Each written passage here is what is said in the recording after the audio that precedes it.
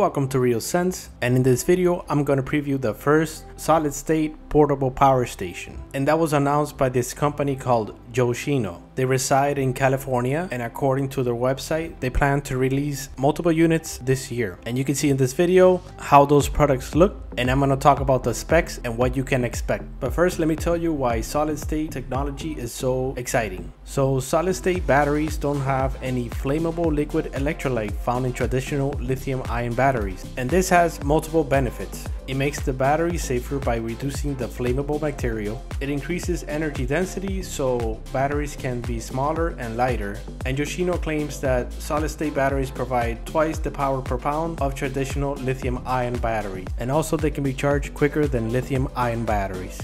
If you want to know more about solid state batteries, stay tuned because I'm going to make a video about solid state versus lithium ion versus LFP. Alright, so the first product Yoshino revealed is the B330 SST.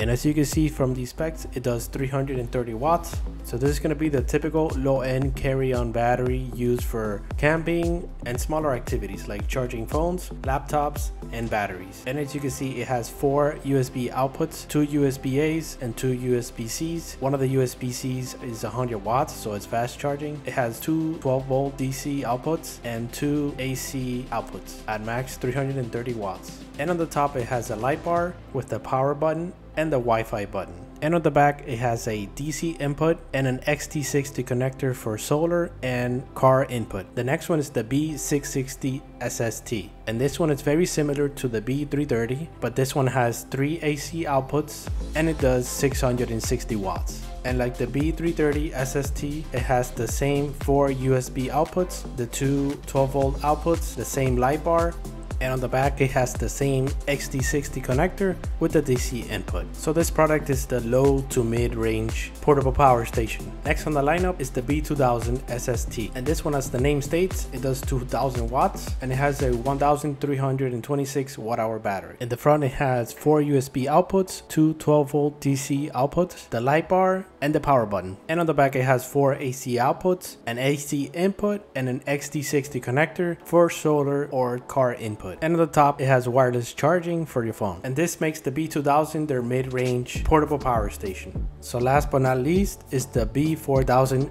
SST. And this is their top tier portable power station, and it can do 4000 watts and a capacity of 2611 watt hours. They claimed you can add and connect additional batteries to increase a total capacity, but there's no specifications on that yet. And in the front it has the same USB and DC outputs as the B2000 SST. And on the back things are more interesting. It only has 2 AC outputs, but it has a circuit breaker and a 30 amp connector which you can hook up to your RV or to your home. And it has a DC EXTN connector which lets you connect this thing to a EV charger and supercharge this thing super quickly. So this is going to be their top end, like I mentioned before, and it's super versatile. You can pretty much charge anything with this thing, even an e-bike as it's showing their promotional videos, and even an RV in the cold weather.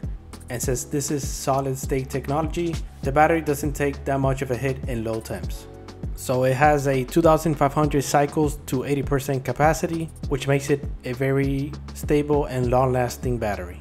Alright, so I made this table to summarize all the specs in one easy format, so you can pause and take a look at each one so you can compare them. As of this video, Yoshino hasn't revealed the prices yet, but I would expect them to be pricey because this is new technology, and they all have advanced features like Wi-Fi, UPS, and fast charging USB-C. Alright, so I hope you like this video. Comment down below what you think about solid state technology and what you expect going forward. I hope Yoshino comes out with these products soon so I can review them, so stay tuned. Bye.